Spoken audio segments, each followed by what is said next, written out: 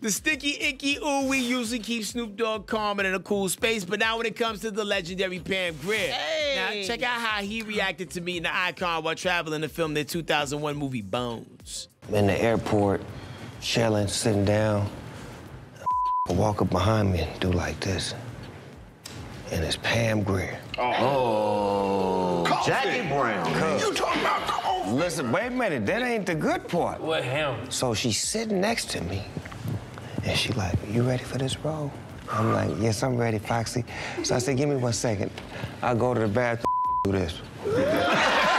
Wow. Yo, Snoop got excited. And he seems like he's not very easily excitable. Like, Real calm. He calm, always like, high, so he laid back. Yeah, like, is there somebody that you guys would freak out over? Or, like, you don't know how you would react if you finally got a chance to interact with them?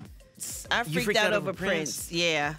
I didn't know he wasn't a hugger, but I seen him at the airport. When I tell you I bear hugged his ass, it was like, ah, he probably couldn't breathe. And then later somebody told me he don't do hugs. I was like, shut up.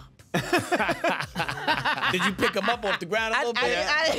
I didn't pick him up, but I was so embarrassed later. Sherri, have you ever been starstruck?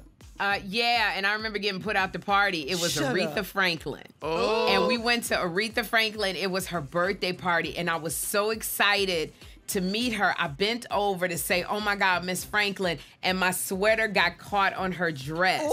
And it pulled her dress. Next thing I know, after they untangled my sweater, they was like, you have to leave the party. Oh, that's right, bitch. That sounds about right. I got kicked out the party. You messed up the queen's dress, baby. And I think I was up in her face too much. Hey, don't forget to hit us up on social media. We're on all these platforms at Dish Nation. We'll see you there.